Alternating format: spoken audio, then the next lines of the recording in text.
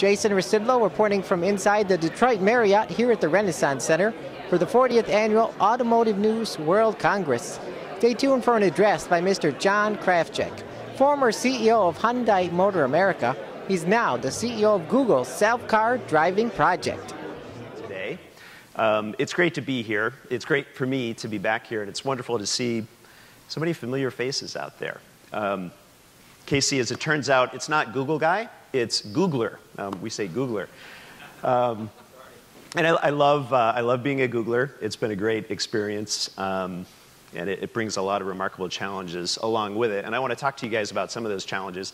But first, I have a confession, and that is I'm still watching what you all are doing via the monthly sales reports. And I got to tell you, you put together 12 great monthly sales reports in 2015. So congratulations on a great year. 17.5 million units is pretty amazing. Jason and I were talking about this last night.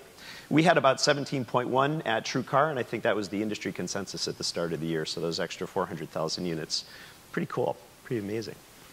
So I want to tell you guys a personal story about how joining Google ends up being a homecoming of sorts for me, and it's got an interesting personal special twist. See, you already heard this from Casey, but I started my career in the industry not so far from Google's main offices in Mountain View, in a little plant in Fremont called NUMMI, which was the GM-Toyota joint venture way back when.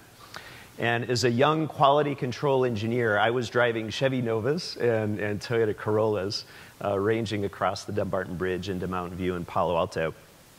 And that means that right now, our Google self-driving cars are driving about on those same roads where I was as a young buck 30 years ago. That's pretty cool. But the twist is, I've got a son named Alex. He's a younger, better-looking version of me who loves cars too, though.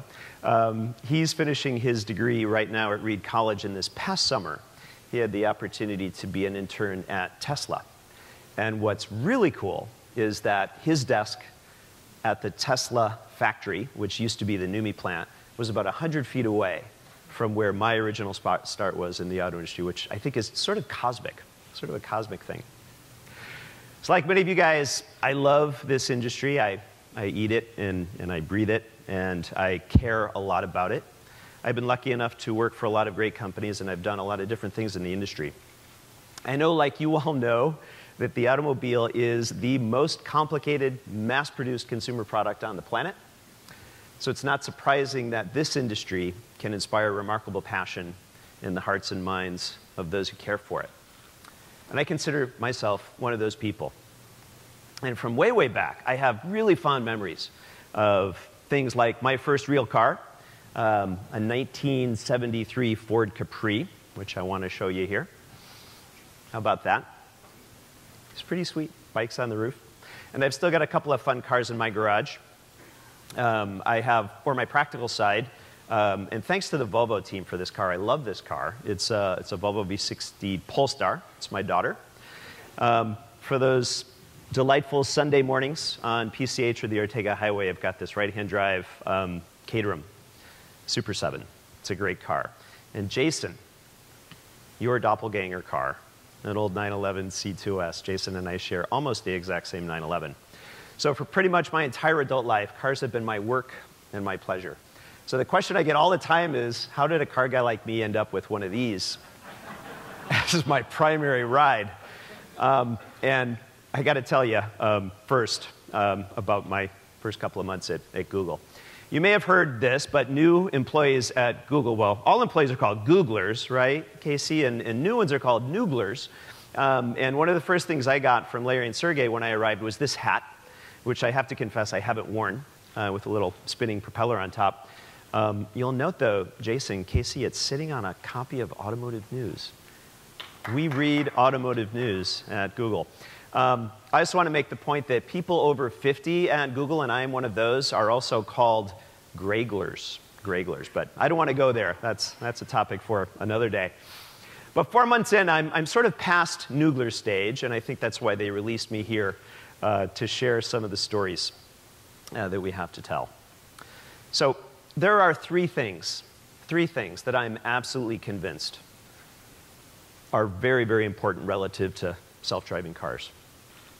Now, in the end, no one knows how all this will pan out, but I hold these three things to be true. First, for self-driving cars to reach their full potential, we must build them for everybody. Everyone, young or old, disabled or not, licensed or not, everyone deserves access to the technology that we're working on. The second point is the magic leap of technology has already been made. It's not science fiction anymore. It's fact. It's here. We got to figure out the best way to use it. And finally, it takes many parts and many partners to make a self-driving car. We've learned this, and I'm going to tell you some stories about it. No one can do it alone. I'll introduce you to someone who's a friend of our program. Her name is Florence Swanson. She's a 94-year-old artist from Austin, and she provided that graphic work that you see on the side of that Google car in Austin. As part of our thank you, we gave her a ride in one of our cars. So at 94, she is the most senior person to have been in a self-driving car. And I'll tell you, her story really resonated with me because I've got a 96-year-old mom, and both her and Florence had to give up their licenses about a decade ago. And with that, they gave up that mobility, that personal freedom that the driver's license provides. Now, a fully self-driving car has the potential to have a huge impact on people like Florence and my mom. And the idea that we can provide an incredible person like Florence unrestricted mobility and give that same gift to my own mother, who walks about a mile every day, it's pretty amazing, I think is a pretty special thing. Now, in the last 2 decades, we've seen a lot of change and a lot of progress in our industry. It's clear now we're evolving on a couple of key dimensions: propulsion systems, which are becoming increasingly electrified, and operating systems, which are becoming increasingly automated. These are 2 huge vectors of change. Now, the industry's been making continuous incremental gains, but for self-driving cars to reach their full potential, we believe at Google that we must focus on nothing short of full autonomy. Now, why full autonomy? Because mobility should be open to the millions around the world who don't have the privilege of holding a driver's license. Currently, there are over 40 million Americans over the age of 65, and that demographic is growing at a 50% faster rate than the nation's overall population. We can show that slide. 79% of seniors aged 65 and older live in car-dependent suburbs or rural communities. And remarkably, 41% of disabled people work. 41% of the disabled actually work. How are they going to get to work? It's no surprise then we're seeing the growing popularity of ride-sharing services. We're seeing this everywhere, not just in the US. People are demanding different transportation modalities. And there's a huge opportunity for self-driving cars in this place to meet people's needs and make transportation easier and more accessible. Now, aiming for full autonomy not only reaches the most people, but our team believes it's also the safest approach. And having this audacious goal, the goal of full autonomy, is one of the things that really attracted me to the Google self-driving car project. I was surprised, however, to learn that that goal, to go full boat, full autonomy, wasn't always the goal. So let me take you back to the fall of 2012. After 3 years of developing the technology, we decided it was good enough to test out with a bunch of people who weren't working directly on the self-driving car project. So these were Googlers, but not self-driving car Googlers, right? Now, at the time, we were only testing on freeways. We were also, when we talked to these guys and sort of got them on board, we made sure that they understood that it was early-stage technology. You needed to pay attention 100% of the time when you got behind the wheel. Again, this is back in 2012. We learned so much, though, watching them in their interactions with the vehicle. It was pretty surprising. The good news is, like, people really liked it. We had car people. We had one guy who was also a 911 owner who we didn't expect to enjoy this technology, who did. He was a total car guy, but he enjoyed the fact that this took him away from the tedium of the morning commute. So that was great. But we also saw some things that were surprising and a little bit dangerous. And these things scared us and gave us a different point of view. There was one interaction that we recorded where the person in the driver's seat reached around into their laptop bag while barreling down the freeway at 65 miles an hour, took out their laptop, and hooked up their phone to get some charge on their phone. Pretty dangerous stuff. It's one of the things that we're really worried about, and when you think about it, it's sort of the fundamental paradox of L2 and L3 systems. As they get better and better and better, humans are more likely to not pay attention in that driver's seat. But we need them to. We need them to be able to take over at any time. So in the end, we put those learnings together and came up with this idea that it made sense to develop vehicles that could drive themselves at all times with no human intervention. I'm absolutely convinced that for this technology to reach its full potential, it's got to do this. It has to shoulder the whole burden. That's the way we're wired right now in the Google self-driving team. We are all aligned on this point. And I want to make an interesting analogy here, going back to my time at NUMMI and lean production. Bear with me on this one.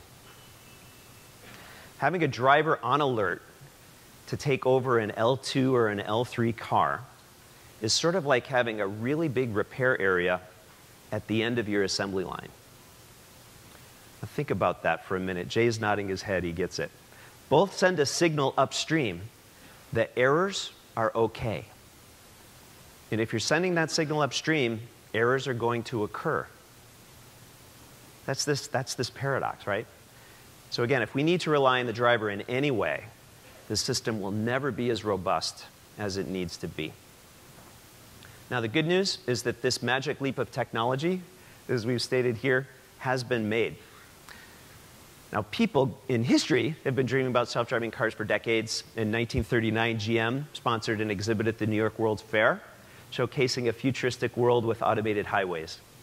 And you've got to love this ad, right, from the 1950s, illustrating a future where you could play board games with your family while you were driving down the road in that crazy car with a glass dome on it.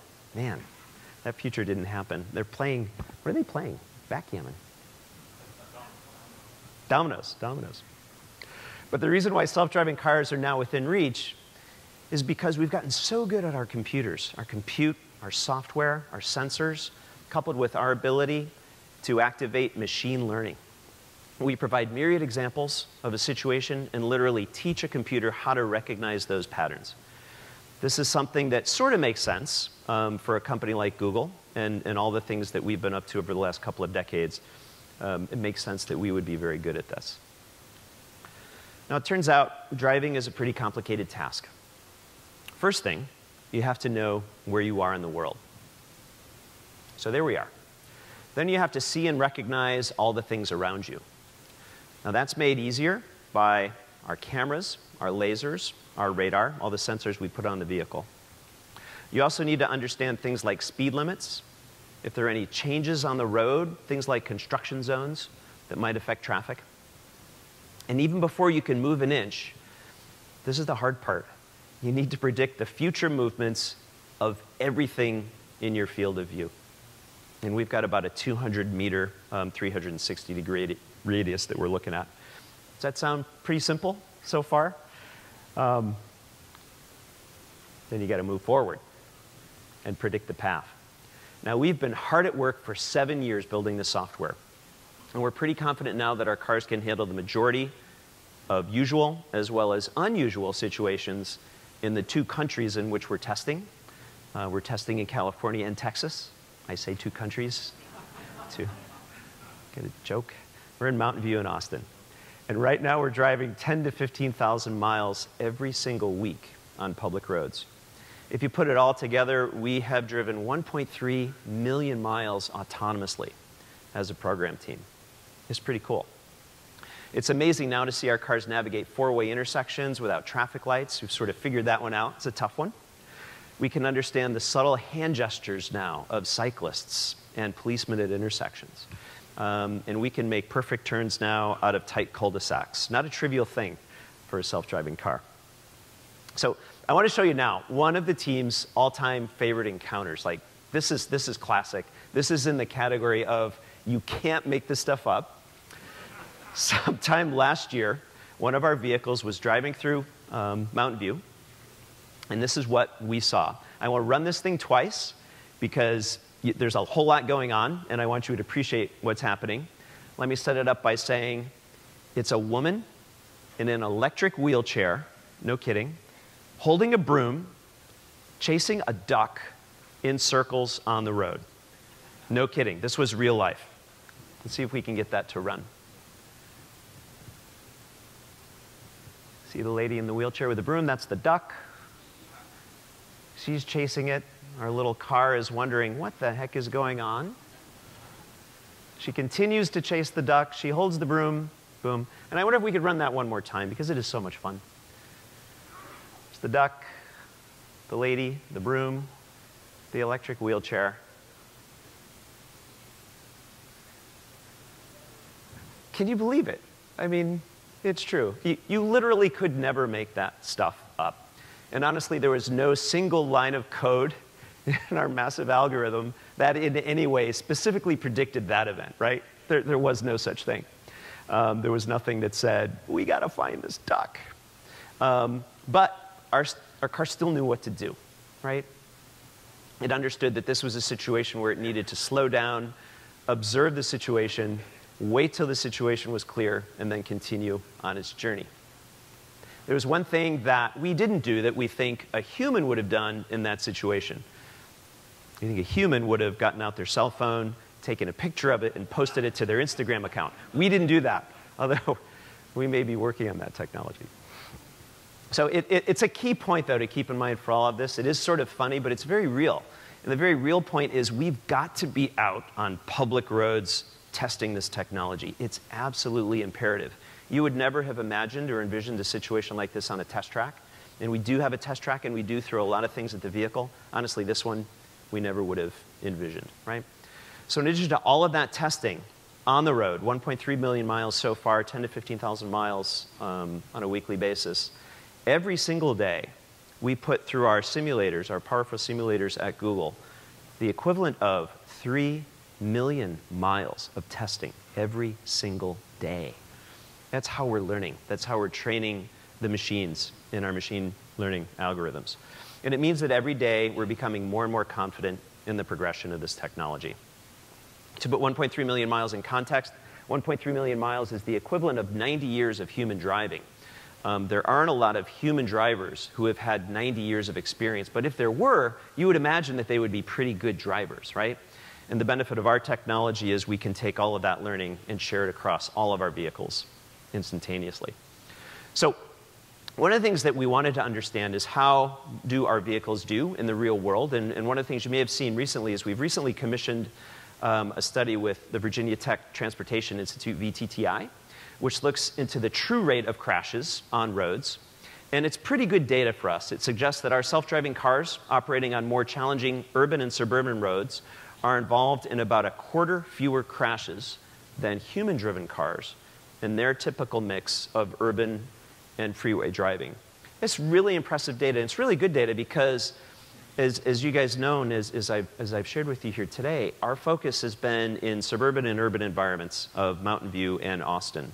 Right now, we're really